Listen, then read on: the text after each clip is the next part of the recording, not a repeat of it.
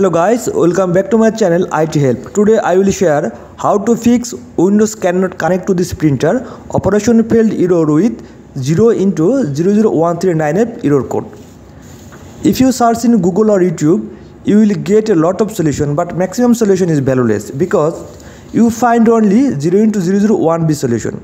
But network sharing printer show many more error like 0x00139f.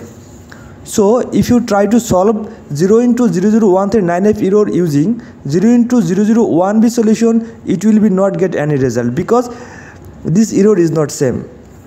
You did not get any proper solution in 0x00139f solution ever search in YouTube or Google. So today I will share how to fix 0x00139f error.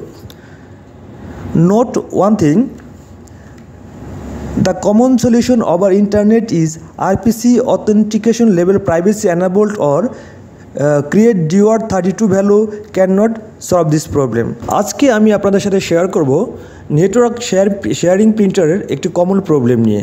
সেটি হচ্ছে যখন আমরা network sharing printer অন্য কোনো client পিসিতে connect করতে যাই, আপনারা খেয়াল করবেন সেখানে একটি এরর দিচ্ছে 0x00139f।